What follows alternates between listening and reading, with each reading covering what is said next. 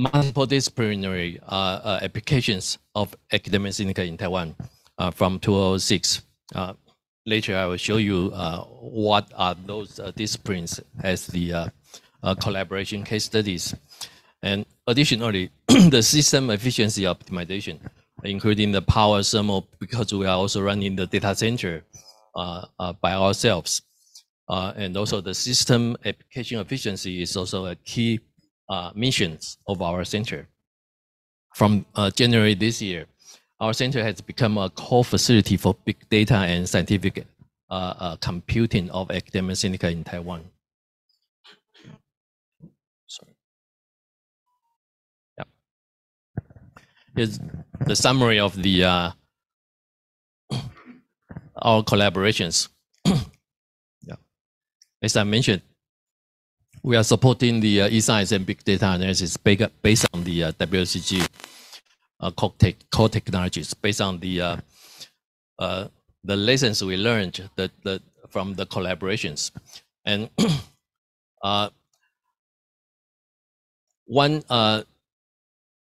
different thing we are doing as a service provider is that we are developing the customized workflow to integrate the data analysis pipeline, for examples, for the user communities, to integrate the analysis workflow to the cloud infrastructures.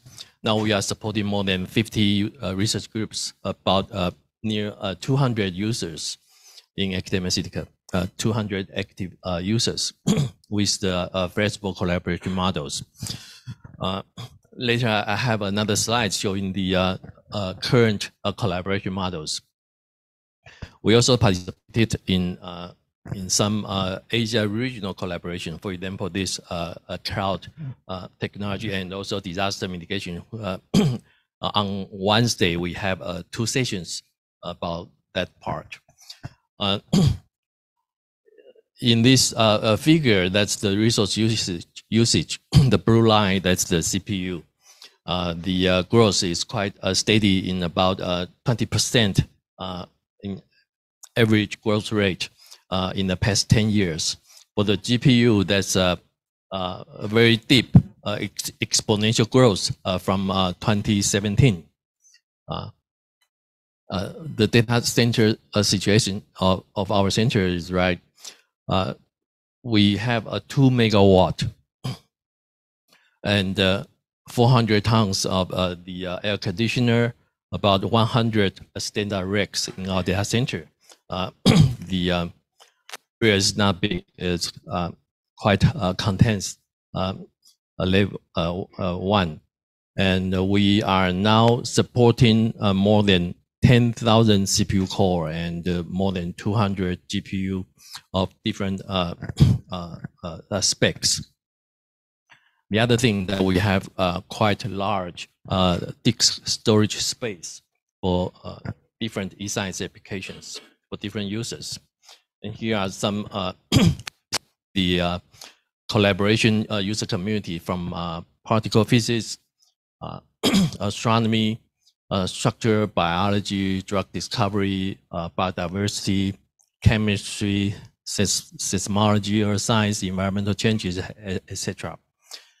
And the CMS, the gravitational wave, the ice cube are new user communities just started from later last year.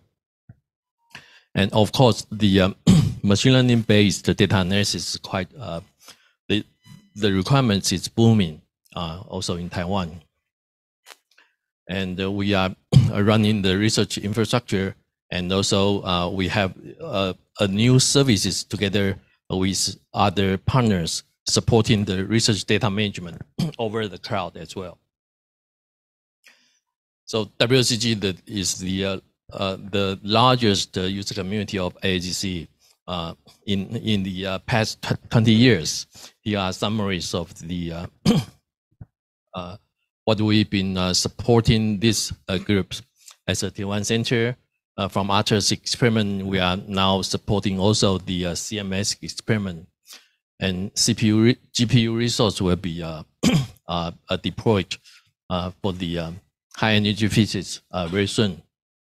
now we are supporting about 10 petabyte disk storage, migrating from a DPM to a new storage systems for the WCG applications. In 2022, last year, we are contributing more than 30 petabyte data in and out our centers and to other partners. And now we have a 210 gigabit link directly from our center to the to CERN and also to other partners. The others are summary. We also joined the development of the analysis software and other. That's fine. No problem. Yeah.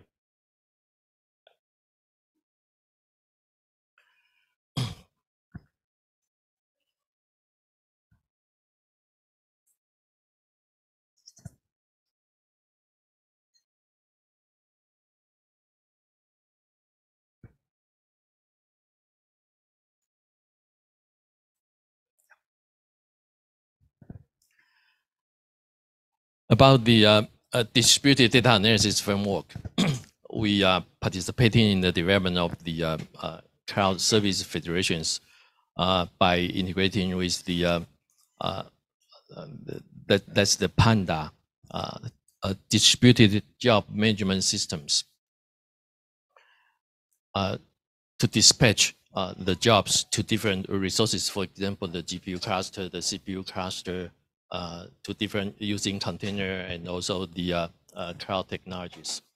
That's one of the project we participated to the core technologies about the distributed analysis.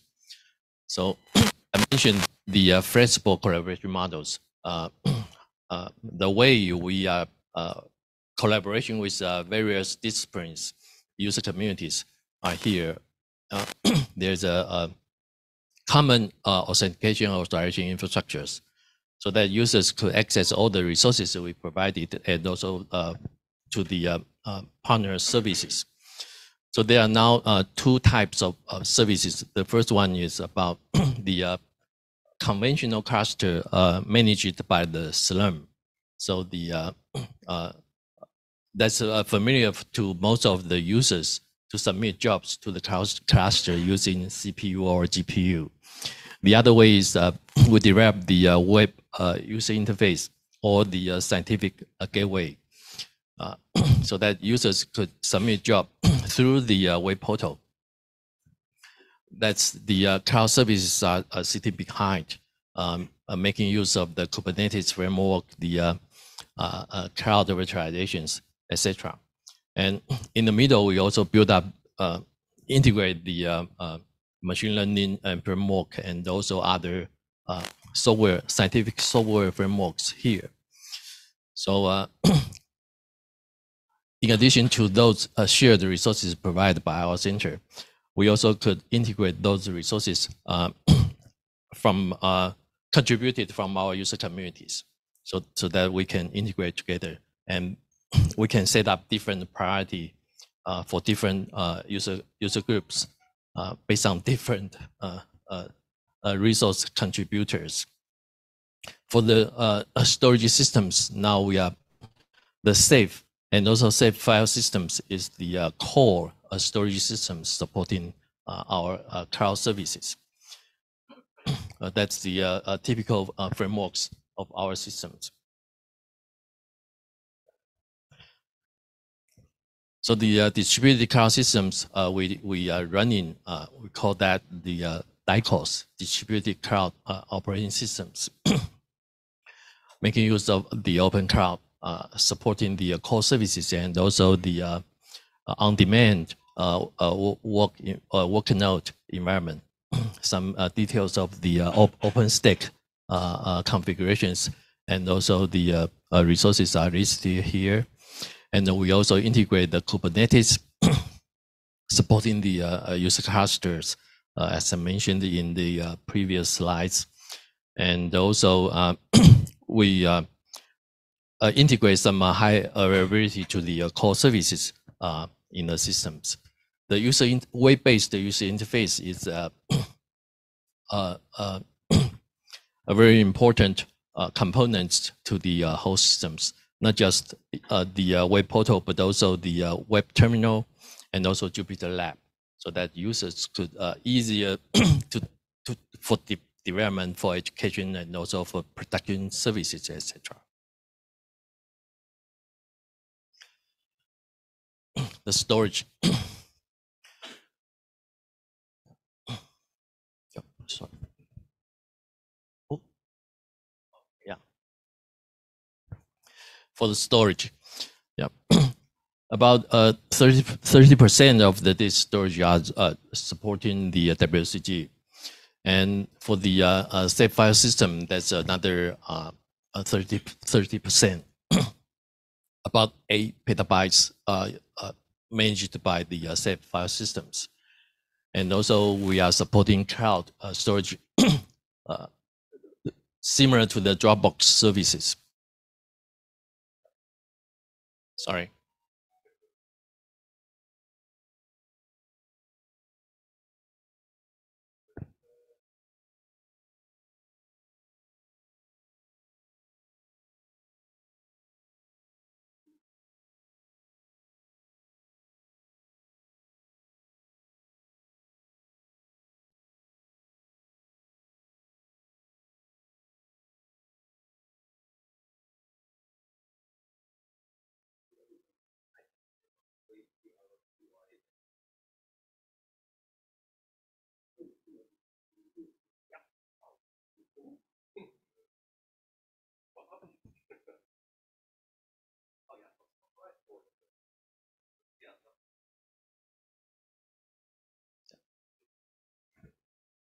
Sorry.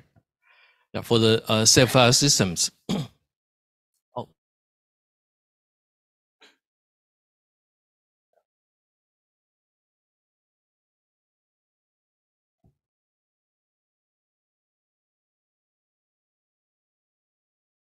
Yeah, jet lag. Yeah. Yes, yes. Yeah. We're going to develop the tape library based remote backup from this year, started from about 4 petabytes. That's for two primary purposes. The first one is for the data backup for the user community for sure. The second thing is that as backup of our DICOM systems, once there is any failure of the safe services, then we can very quickly set up another file system for users, so that the service impact will be reduced a lot. And also, we also set up, for example, multiple FVS, and also the for the higher availability of the safe file systems based on the experiences in the past few years, and also multiple mount servers for the growing safe clusters for the growing of the users' needs. Yeah. Because of the time, I think I should speed up the slides. Yeah. For the integration of the machine learning based analysis support, of course, the Jupyter, which could be access to the PyTorch, TensorFlow, Keras environment. And based on the user's needs, we integrate several applications. For example, the AlphaFold. That's also supporting the cryo-EM data analysis. I will show you later. And also, for example, the molecular dynamics kits. That's all demanded from the user communities. So that we integrate the services as part of our cloud services.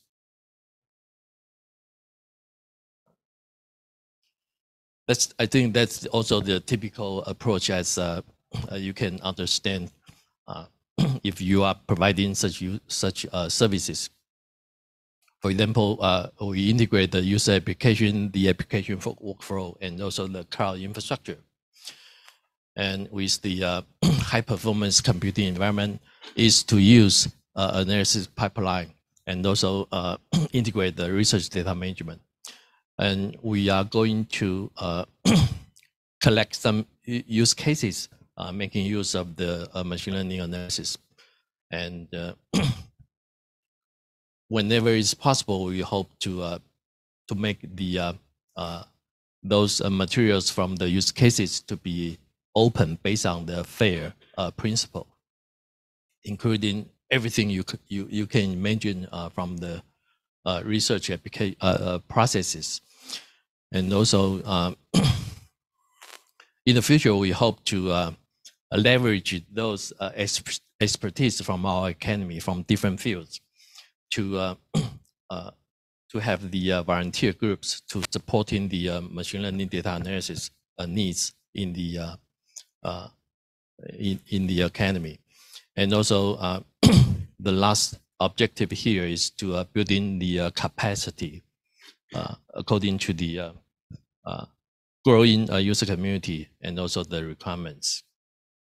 One of the typical example beyond the high energy physics is the structural biology application, making use of the cryo-EM facility. So we're supporting the integration of the software environment, web user interface, integration with the application framework, and also the cloud infrastructure. Now we are also supporting the AlphaFold for the users as a reference for the structure, etc. Yeah. So for now, we've been developing more than 50 web application. Each one that's a web user interface. So when you click this one, and you can access to the service, making use of the cloud infrastructure directory, for example, and you can see the resource utilization status from the web user interface. So as I mentioned, the web user interface, the web terminal, the Jupyter Lab environment, etc., and integrate with the underlying infrastructure from the computing storage system and also the machine learning software framework, etc. That's another application to working together with the Space Center in Taiwan and also other Asia partners, try to making use of the satellite images for the hazard risk reduction applications. Also the earthquake application, another example. And this is the research data management called Depositar. Yeah, that's developed by another institute in Academia Sinica. So together we build up these services and being part of the DICOS services and supporting the research workflow for the all academy of our users.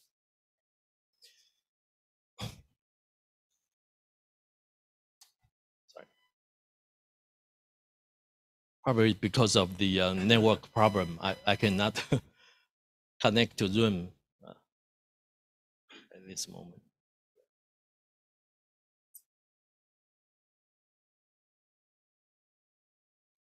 Sorry.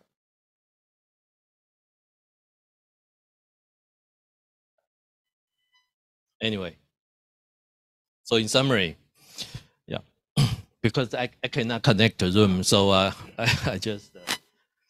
So in summary, we are moving to the open science, as I mentioned in the beginning, and the approach to collaborate with the user community. For us, we are keep update. Yes, yeah. I have network problem. So. Which way?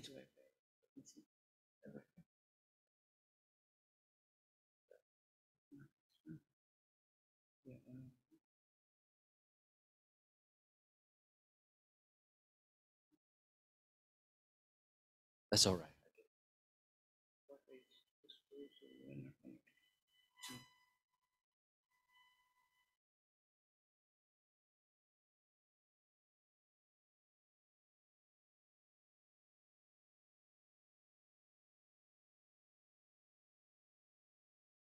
I'm sorry.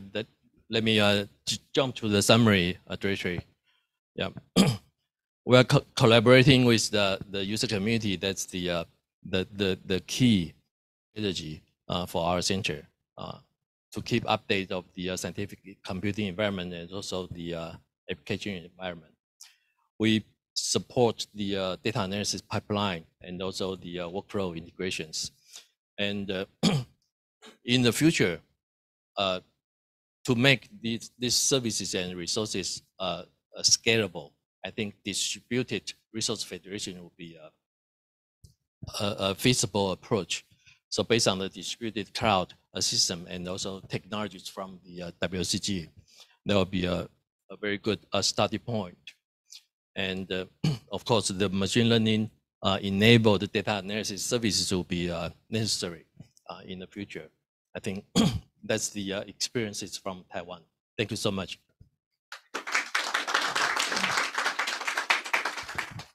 Any question? Okay. Yes. Yeah.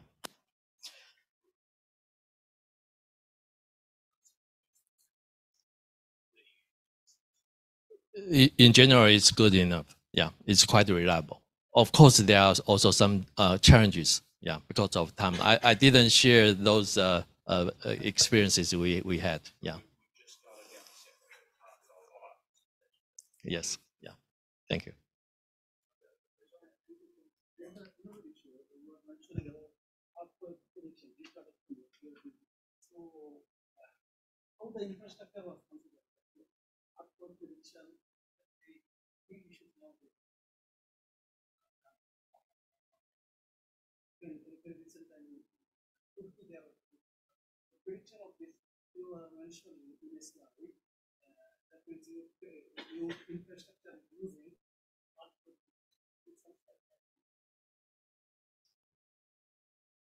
You mean the prediction of hardware or earthquake? Yeah, yeah. That's collaboration with the seismologist. Yeah. Yes. There are two things primary. The first thing, we are working with them to develop the sensor network, and then collect data from there, and then they could analyze those data collected. The second thing is supporting the simulation of the seismic waves. Yes. So which needs quite huge computing resources. Yeah. For the sensor network, they need a huge storage. Yes.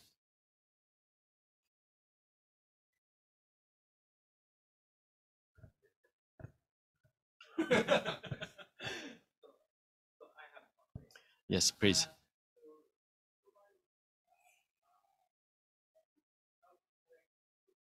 Yes.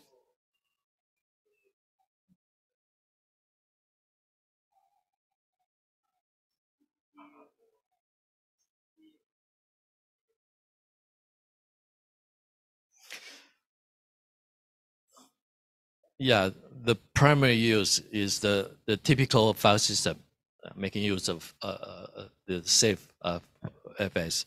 The second thing is that, which is similar to Dropbox, that's the purely web-based. Yes. Yeah. You can upload and download and sharing the links. Yeah. Yes. Yeah.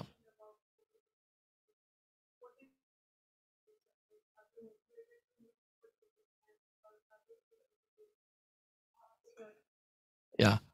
There are different challenges and also, in fact, barriers because of the first thing is about the data. Who owns the data? Who has the right to share the data? That's one thing. The second thing is in what stage of the research life cycle. Yeah, most of the scholars, they could share the data only if all the research has been done. Yeah. But we can support the from the collection of the data, analysis, and also the development of the research publications, and then curation of the data. Yeah. when the owner decided to share, then we can support them to do that. Is to collaborate with the user communities. Yes. Thank you. John Wong. So John Wong, can you hear me? Okay. Okay, thank you very much. And yeah, thanks so for John Wong. And I want to talk. I want to start your presentation. Yeah, from the remote site. Can you? Okay. Okay. So let me try to share my screen. Right. Yeah. Okay. Yeah. See. Can you hear? See my screen? I can see. What now? Wait a moment. Oh, okay. Good. Okay. So I can start. Sure. Okay. Thank you. Okay. Sorry for not yesterday be with all you guys there. Yeah. But I hope all of you are enjoying this beautiful scenery of Nepal. Anyway, I'm talking in my office now about the title, Preparing Cloud-Native Data-Centric Computing for Live Express AI Services. And so the first slide is actually, let me try to, tell about, we've been collaborating, some people there, actually our collaborator. I and some several people, like Longkon, University of Malaya, and our Taiwan team, is actually collaborating over something called the Open Federation at APAN 55. So it's collaboration is actually covering some of the dispute cloud and edge styles. So basically this experience actually partially reflected in the today's talk, and that is kind of introductory thing. And so I've been talking about this topic for many times, but there are several things to be updated. The first one is when we say something cloud, basically my talk is today about hypervisor computing, cloud, and AI. Basically, you can think of the talk is basically around those. Actually, Eric, the talk before is also talking about hypervisor computing thing, data thing, and the partial AI, right? Everyone is talking this one. And I'm also talking about this one, but the title is basically, let me start with something called the DNA, data, networking, and AI paradigm, something kind of code terms. I think you may like this term DNA, right? Okay. So can you guys see my cursor there? Or let me just go ahead. Okay, this is DNA. Okay. So basically what I want to say, because there is something called the Express AI services, right? So I need to start with the Express AI services. Okay. What this stands for is AI will be used for some domain X. So that's AI plus X. And then the X plus AI is basically X domain will utilize the AI technology for their domain's purposes. Basically, X plus AI is giving more emphasis on domain. Then AI should be used for that. When you interpret things this way, X plus AI, domain X will be kind of the owner of those data, right? All this accumulated data with the expert people in the domain, there are a collection of data accumulated, that those data should be given to AI tools so that it can be used to generate these kind of models, AI models to be used, right? Anyway, this is the concept. So when we say X plus AI, you can think the domain X data will be provided to AI, then the generated output, the model will be, leveraged to enable very much smart and intelligent services. Okay, that's the kind of concept. Then if you go further into this one, I think everyone knows about training and inferencing stages of those AI deployment, right? So when we say training with the given input kind of data set, and then we'll train the models. And with the inferencing, we'll say about, okay, those the inference, no, sorry, yeah, the trained model will be used to the inferencing. And here, let me try to define the term called the live AI here means, so, okay, it is a given data set, the data set, we may train it and generate some AI model, okay. Then it will be used for some new incoming inferencing data set, but everything is kind of separate without connected to each other. So, but by saying live, what I'm trying to say is it's very much training thing and inference will be linked together dynamically, which basically means when we are trying to inference something, some data, okay, for some given data, it may work fine, but for something, it may not work as we expected. Then those results will be kind of say simultaneously at the training stage, and the training will try to accumulate those failure cases and try to regenerate or retrain the models. Those retrained models will be fed back to inferencing and will be evaluated. So if this kind of say training and the retraining and these things kind of say circulating and continuously making the things improving, that maybe we can call this some kind of liveness is achieved. So that's the definition of live here. Okay, then what we can say is, and we really want to make this kind of live, which is really working in real, say, deployment situation. Okay, so what we need to think of, right? So data set should be kind of say given, and then the testing or maybe inferencing will be applied. So all these things, if you think of that way, so people are realizing that automation should be there in the environment, target environment. Right? If you are taking the example of smart factory, then this factory should be automated. All this kind of manufacturing process should be automated first, which actually means which will give us accumulation of data. And also we will try to, with some initial accumulation, we'll try to inference it with some kind of initial test model, test AI model. And then we will try to retrain it, right?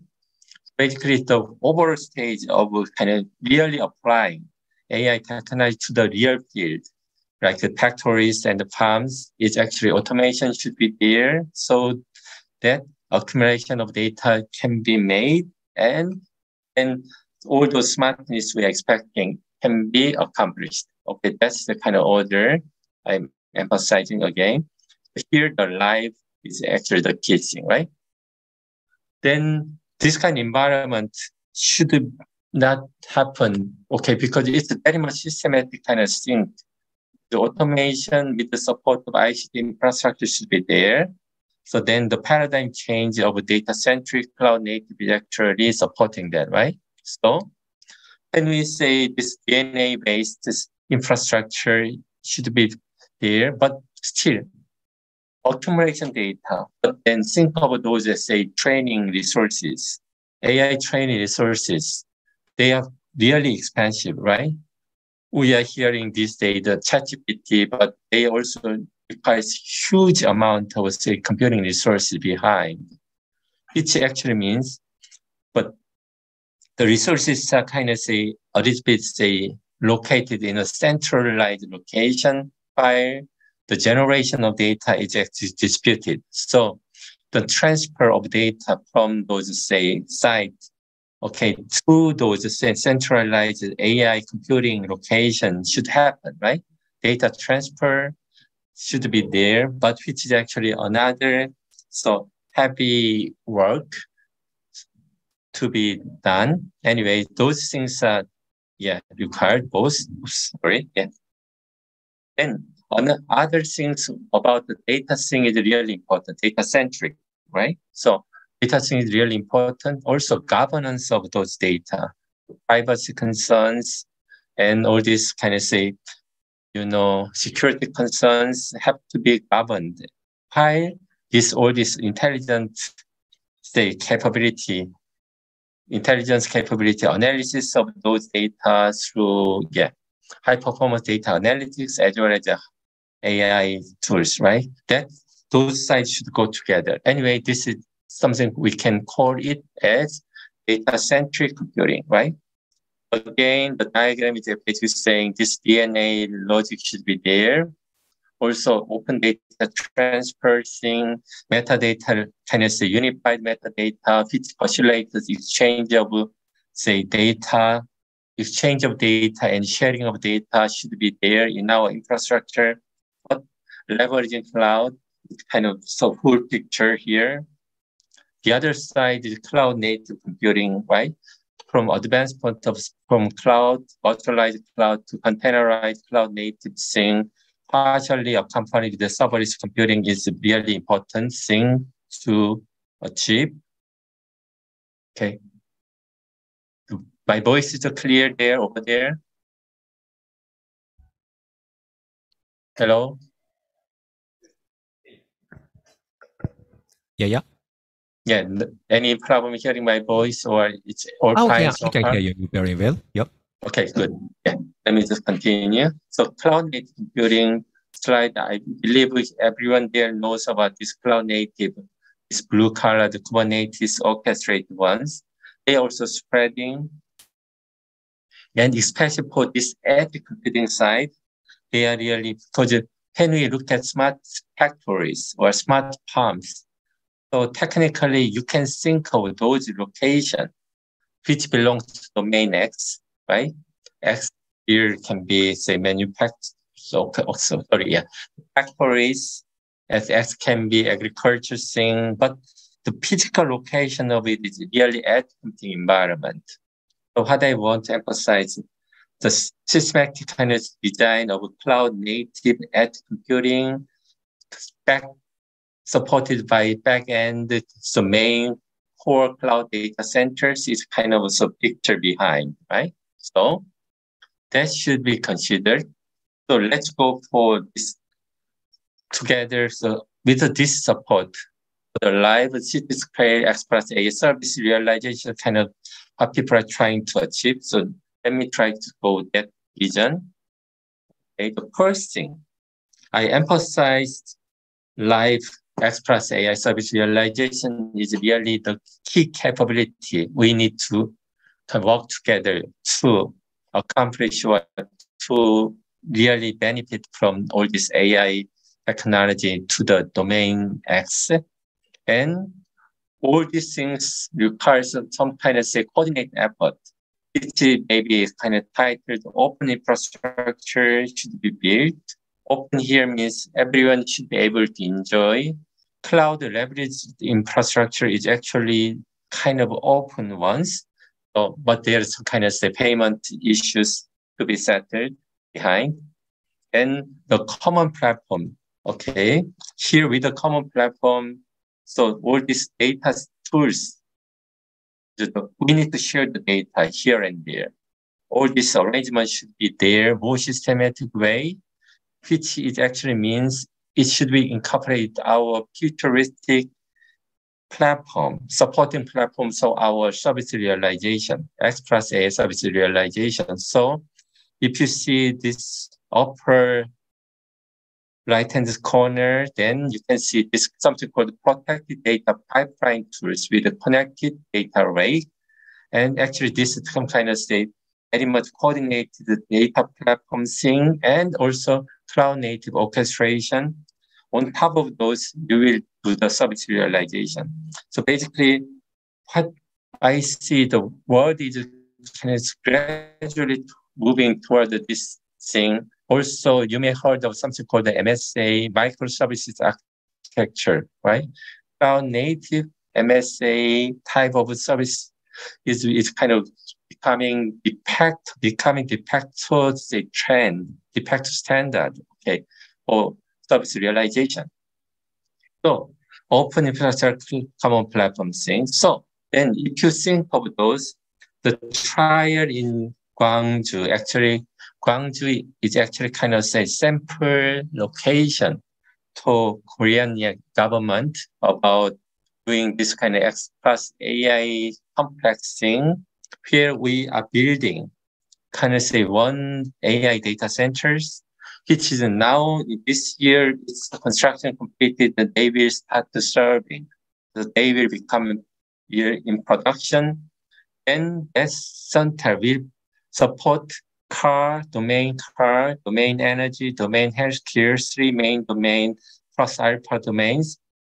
Those will be test bed built up so that all these companies around it will collaborate, but supported by AI cloud data center, right? So that's kind of full picture. But if you think of this kind of scale, and you really want to achieve is some kind of city scale. Also, I draw omniverse, let's say, digital twin diagram here on the right-hand side. Basically, what I can say is city scale, digital twin type of the service realization. It's kind of the trend that people are kind of going ahead. So let me repeat this. So if you really want to interpret this vision, so what do we want to try to do is there are two ways, okay? When people are talking about deploying AI things, so in this right-hand side, you can see offline, the physical real world deployment of AI thing.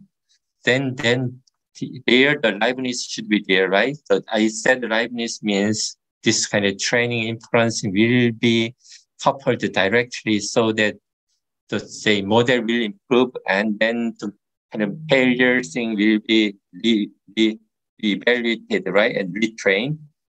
Testing will go there, and also same way in our digital twin part online one, testing can go, right. So, but the point is, we have to leverage between this online one and offline one. Something like, okay, some kind of virtualized testing. You don't, okay, in the like autonomous driving. Let me take the example of autonomous driving. The car should be able to drive safely all kinds of road situation.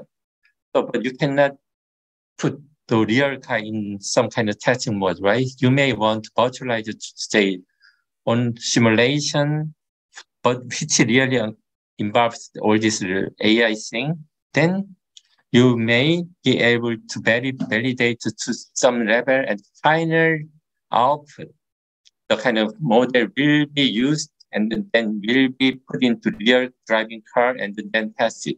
So this left, the online one, cyber one, digital twin one will be right, and the physical one, all this iteration. But this is going bigger and bigger scale over the time. That is the kind of vision here.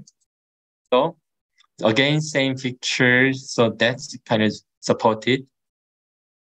So, sorry. This is the last part to kind of say assist this kind of vision thing. This is now actually opportunity having start operating some kind of say supercomputing open infrastructure, which is named Dream AI. Okay, so let me show next. Okay, sorry, yeah, next slide. This one is some kind of infrastructure, which is a small portion of the kind of AI data center, which I just mentioned. It will start operating this year, but this HPC AI open infrastructure is still already operating and now going into real full production this March, end of this March, we are going there.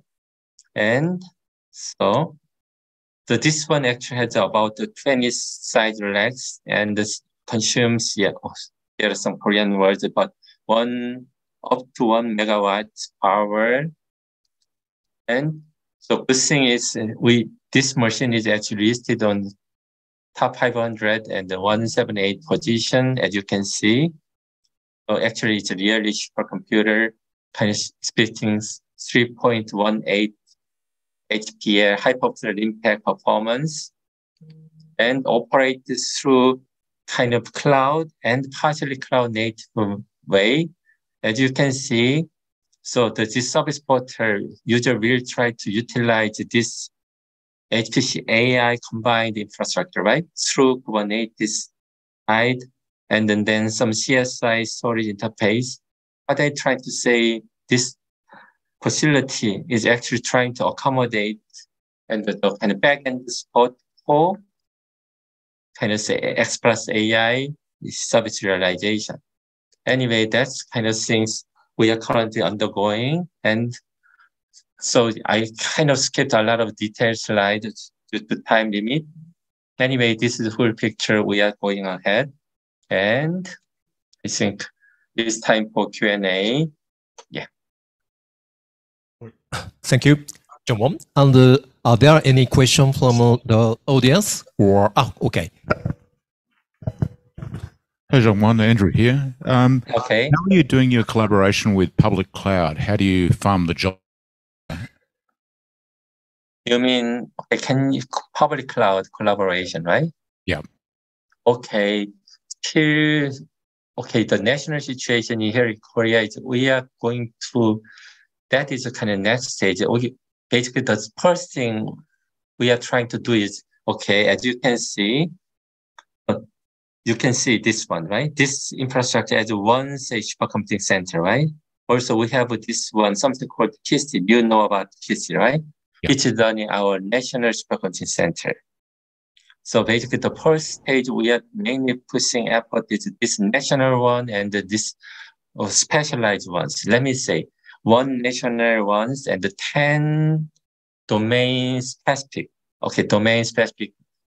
A special supercomputing centers, that collaboration is being pushed a lot here in Korea.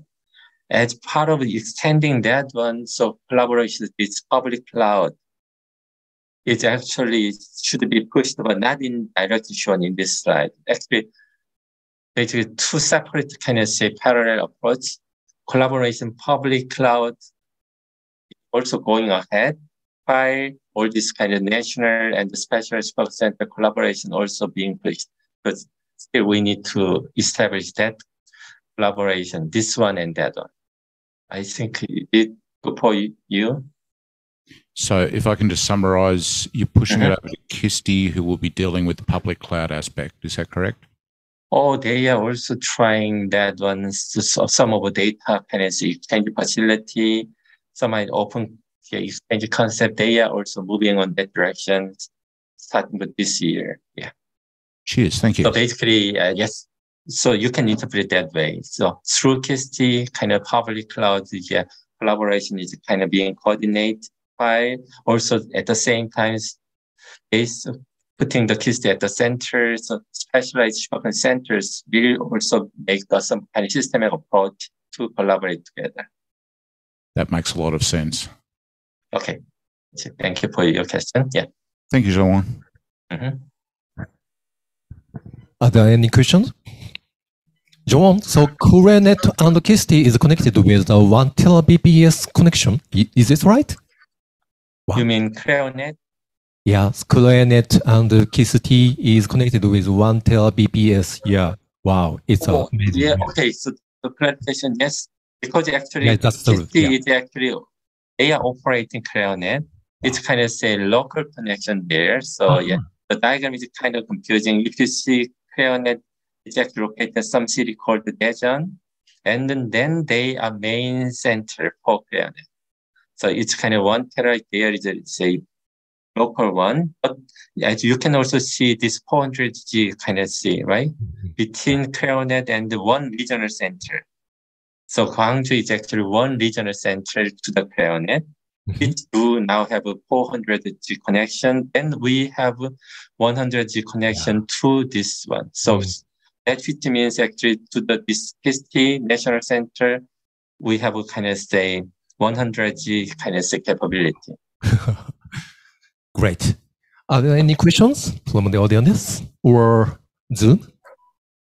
No questions at all? Yeah. Okay, thank you, Jong-won. Yeah, nice presentation. Yeah. Yeah, please enjoy. Yeah. Okay, let's go to Bye. the next. Okay, thank you very much. And let's go to the next presentation. And but by the way, so my presentation is a buffering. So yeah, buffer of this session. So Mir Muhammad, are there? Do you? Okay. No? Okay. Okay, thank you very much. So usually, so the core member of the cloud working group, Jomon and Eric and I usually make a presentation. But by the way, so Muhammad tried to support us, so prepare and propose to make a presentation about the IBN and overlay network in cloud intent-based networking here. So is it right? Okay. So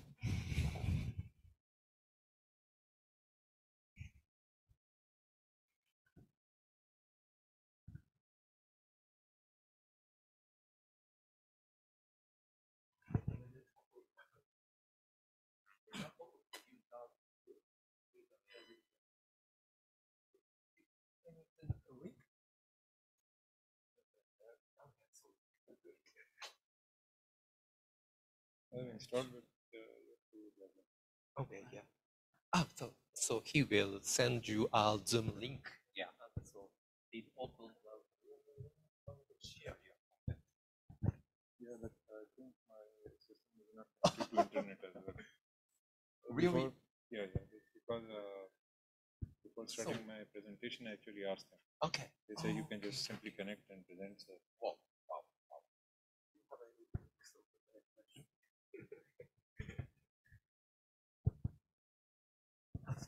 Okay, no problem.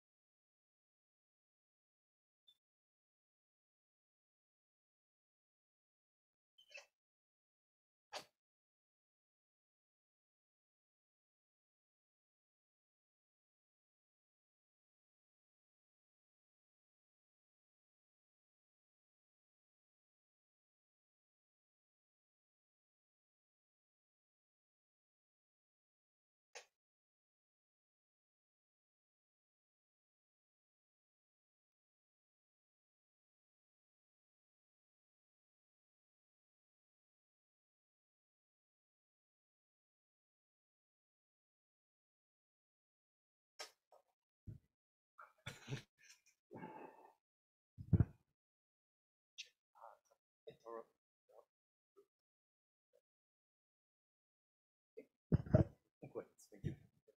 And this, yeah, I was sharing the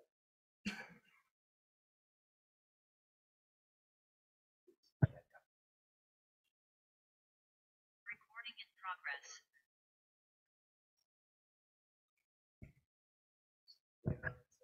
I need to share, right? yeah. Share screen. And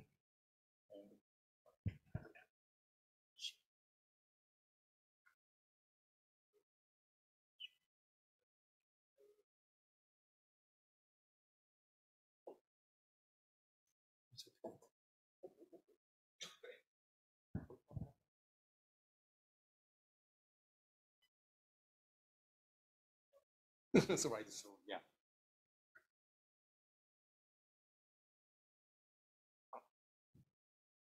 Display.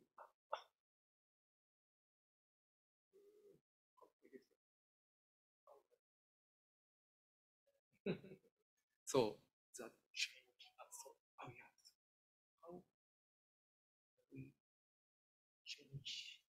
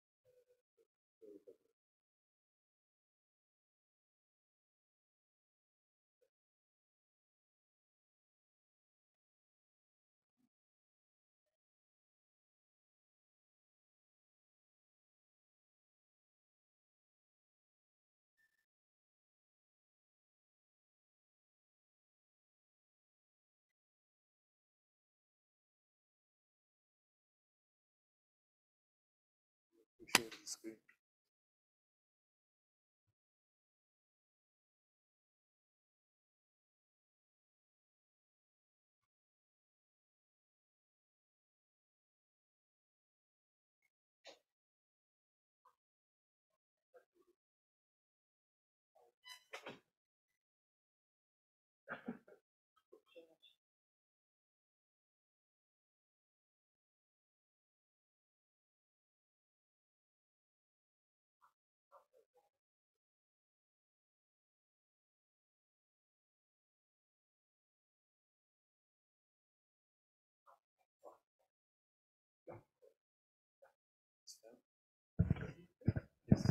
Thank you. Thank you. Sorry for the inconvenience and keeping you wait.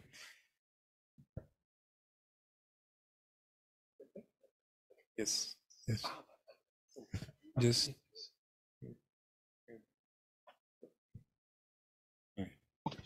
Thank you. So, have to close the mic. Oh, yeah, but not unmute. So only the volume.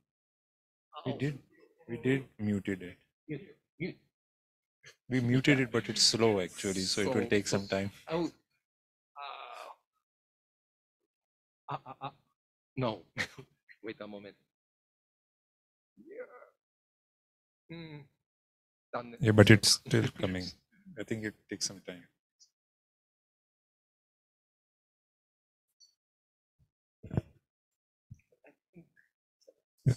Once Yes. the stories and then so turn off the so do manually. Yeah.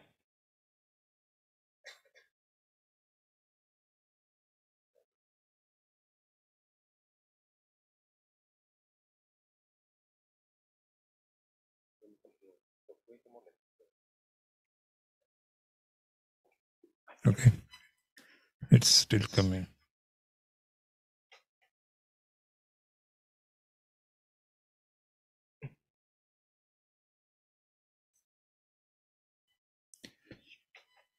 So you can hear me? I think it's fine now.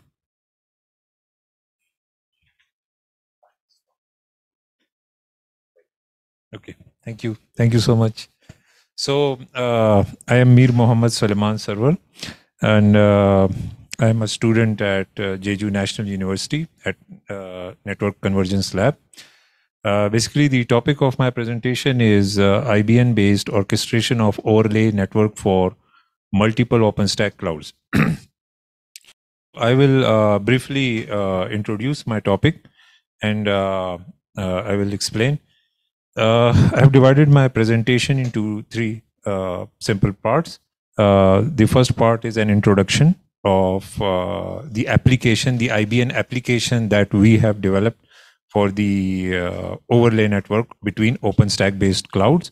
So the first part is an introduction of the problem statement. The second part will be presenting our IBN that we have developed. It will also include some demo screenshots as well. And the last part is some decision making using the machine learning, and then I will conclude my talk. So this presentation is actually about IBN application for orchestration of overlay networks between multiple OpenStack-based clouds. Actually, clouds need to share the resources with one another. The problem with clouds to share their resources and services with another cloud is that they cannot communicate directly. There must be some overlay network between them. So we have developed an IBN application, an intent-based networking application that can receive the intent, that can deploy clouds for you.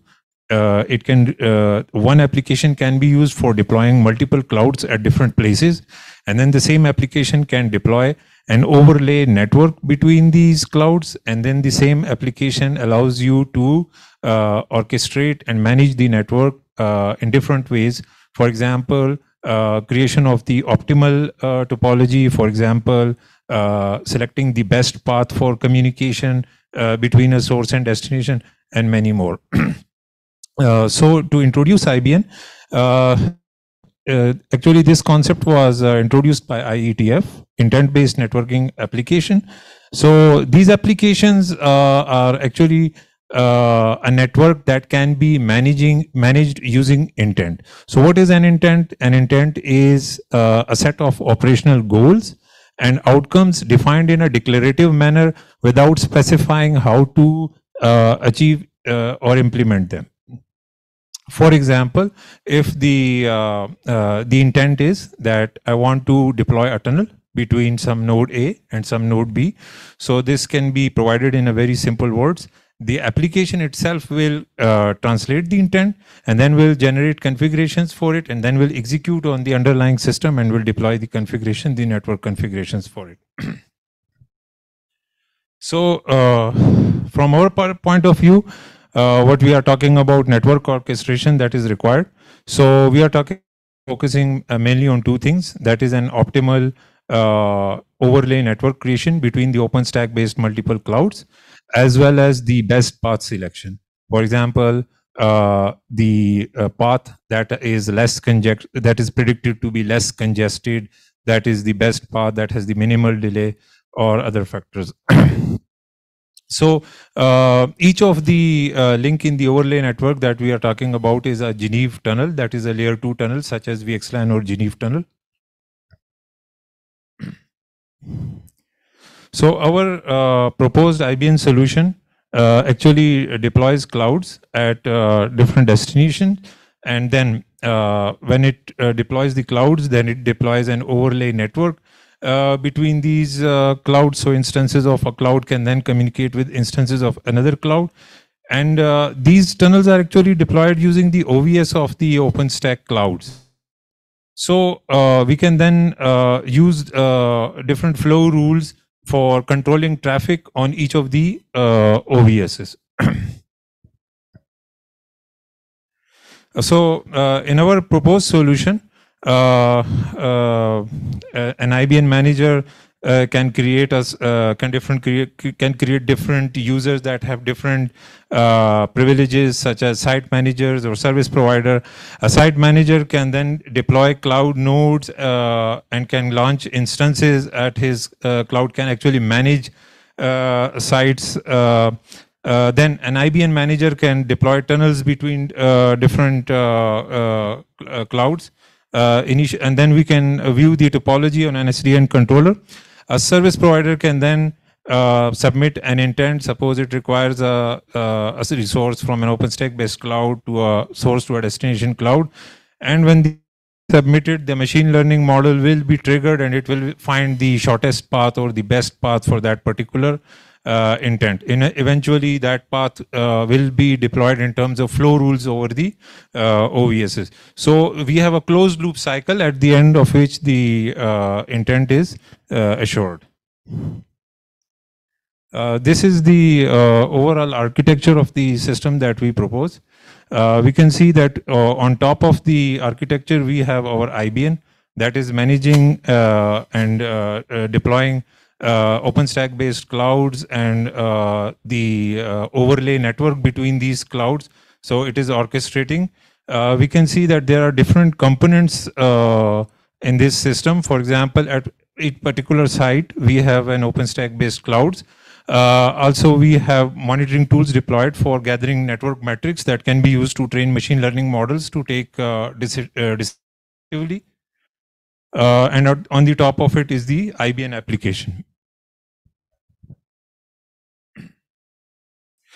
So this is the second part of my presentation, in which I will show the workflow, how our developed application is actually doing this, and I will also explain the mechanism of how this is done.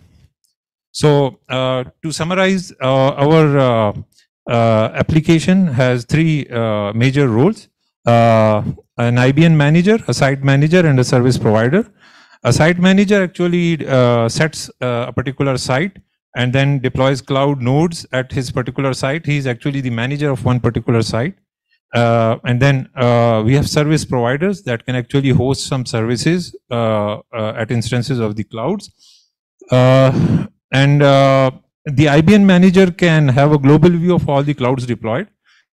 It can also deploy the tunnels. That is, he can deploy the overlay network between all of these clouds to establish communication. So these are some workflows we can see about these different roles. We can see that an IBM manager can create different users, such as site managers or service providers. A site manager can actually create a site. He can then deploy cloud nodes at his particular site. Actually, one particular cloud can have multiple control or compute nodes, as we know that. So a site can have then multiple nodes, and these nodes are then deployed by the IBM manager. So then we can see that when different cloud sites and cloud nodes are deployed, the IBM manager can actually establish a tunnel between any, and collectively all of these tunnels will then establish the overlay network. A service provider can then submit an intent. The intent can be some service with some quality of service parameter that he requires from a destination cloud and instance. And the when the service provider submits an intent, it will actually trigger the internal mechanism of the IBM that can actually translate the intent, create policies for it, and then take the output of the ML and then result a path for the communication. Eventually, these two clouds can then communicate over the resultant path. So we have an off-platform application in our IBM that acts as the central entity of communicating with all the other components that decides the end-to-end path, and also calculates the flow rules for the end-to-end path, and then deploys those flow rules through the SDN. So initially, the IBM actually, a service provider, when submits an intent, the OPA can get the intent from the IBM. Once the OPA gets the intent and all the parameters, it can feed this to the machine learning model, such as GNN. The GNN or some other machine learning model can then return a path in the form of nodes and edges, that these could be the resultant path intent, and eventually the path will be not only stored in the IBM, but the OPA will also calculate the end-to-end flows for it. So these flows will be also provided to the IBM as well as to the SDN controller, and the SDN controller will then deploy these flow rules, and eventually the source and destination can communicate over that particular path. So these are some screenshots of our application.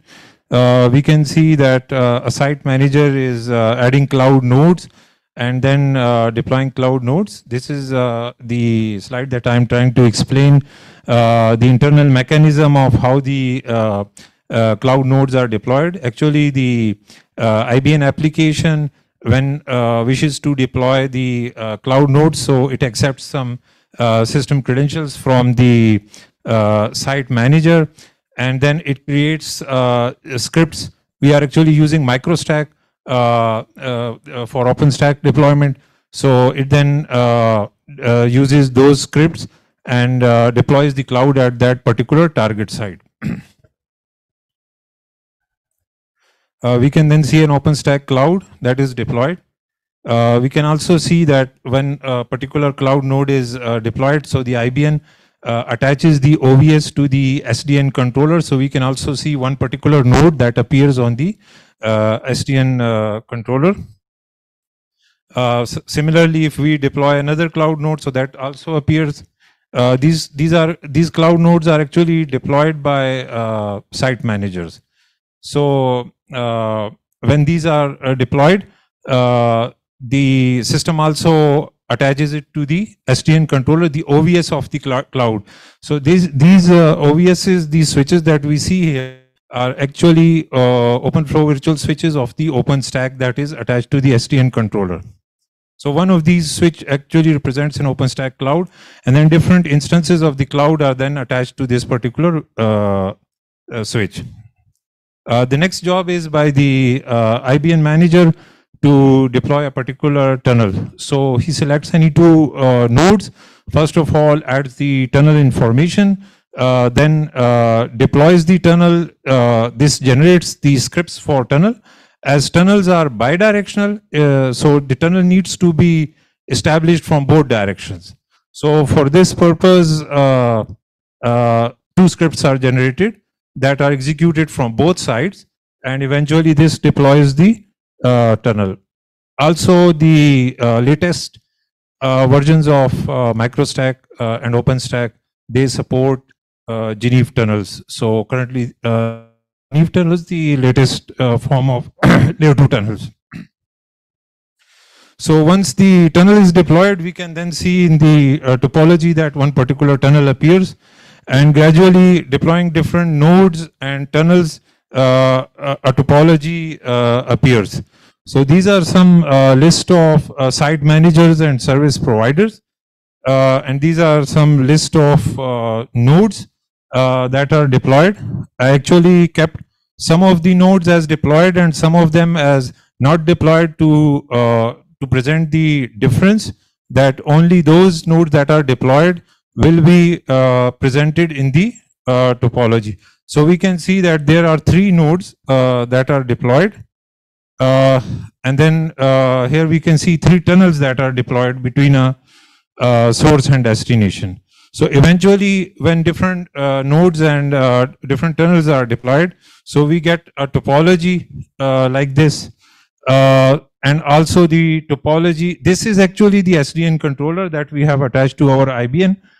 We can see the topology, as well as we can see the port numbers, and we can also see the flows that are with one particular switch. But we also have a graph such as this, and this actually graphically represents a particular best path for an intent. So we have a menu from which we can select intent, and it will then show us the best path. It will highlight us the best path that was selected. So after deploying tunnels, suppose the service provider submits an intent. The intent contains a service name that is required, quality of service parameters, and source and destination from which it requires the service. So when the intent is submitted, the OPA is triggered, the off-platform application is triggered. It gets all the parameters from the intent, submits it to the machine learning model. The model calculates a path for it that is submitted by the OPA to the IBN, as well as the OPA then calculates end-to-end flow rules for that particular path. So these flow rules are then provided to the IBN as well as to the SDN controller by the off-platform application, and the SDN controller then deploys those flow rules. So for that particular intent, the communication is then done on the best path. Eventually, we can see that the flow rules are deployed over the SDN controller, and paths can be visualized for the flows that were deployed. And at the end, the instances of cloud can then communicate with the instances of the other cloud. Actually, previously, these two instances were from two different clouds, so they were unable to communicate. So once the flow rules were deployed for the best paths, now they can communicate. Then for testing in our lab, we also deployed many nodes and topologies, and we can see that different graphs eventually came up and different intents were submitted and calculated flow rules for it, and then we can visualize the paths for particular flow rules such as this. The next part is the part where I will discuss the monitoring and the machine learning part. So actually, as we were focusing on two different perspectives of IBN, one was the topology creation, and the other one was selecting the best path for communication. So we have tried different models. First of all, we use some classification models to classify some particular target node as a node from which communication can be done with minimal delay. So tunnel is then established with that. Similarly, then combining all the tunnels, an optimal topology can be constructed. Also for the path selection, we used GNN for calculating the best path, graph neural network that returns us in the form of nodes, and we can then construct path from that in the form of nodes edges. But also other models can be used for path selection, such as LSTM plus that can predict the forecasted performance of some particular path, and then we can deploy flow rules for that. So we are considering different machine learning models, some of which we have utilized that I will present. Together data for training machine learning model, we have actually deployed this monitoring architecture. So first of all, we collect different network metrics such as delay, jitter, throughput, latency. In order to do that, we are using perf sonar. So when we perf sonar from a source to destination, it gives us some metrics. These any number of tests are executed by some bash script. These are actually then exported on a socket that are actually then provided to some PySpark code. The PySpark code then pushes the data to push gateway, and eventually we have a time series database that can store time series data, that is Prometheus. So we have all the data at one particular place, that is Prometheus.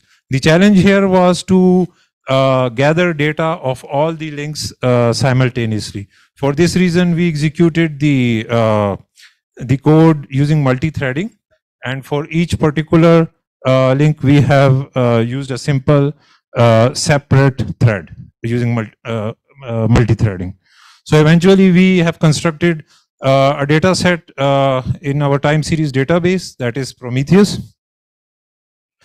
So these are some screenshots of our Prometheus database showing delay, jitter, and speed of some links.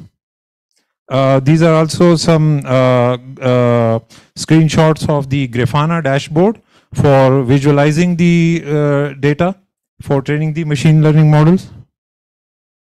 These are the results of the classification model.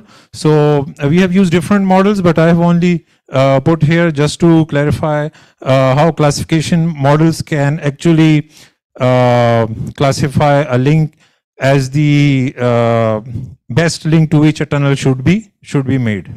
The link should be with minimal delay. These are the outputs of the GNN model for path selection. So the GNN model actually takes a network topology, a routing configuration, and traffic metrics, and it gives you an output in the form of an array of bits. Actually, it gives you the probability of each of the nodes, the delay will be at that particular node. So we then round them up, and if the probability is closer to 0, we round them to 0. If the probability is closer to 1, we round them to 1. Initially, we get then we get an array of zeros and 1.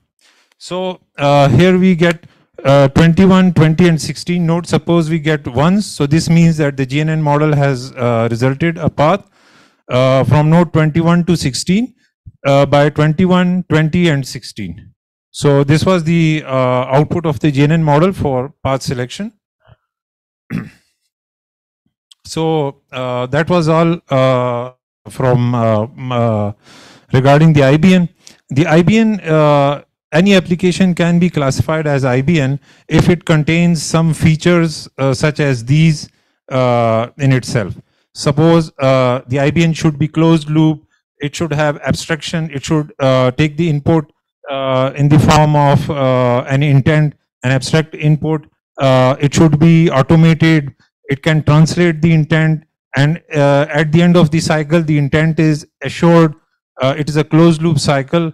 So collectively, all these features are if in a networking application, so we can classify it as IBN. So our IBN receives an intent, it automatically generates and executes scripts for deploying cloud nodes, tunnels, and then manages these network, the overlay network. IBN receives intent and translates into machine executable configuration based on some policy. Configuration for intents are deployed. At the end, the intent is assured. It's a closed loop cycle. And for intelligence, we bring different machine learning model for deciding which path should be used and how the topology can be constructed. So that was all from my side. Thank you. Any questions so far?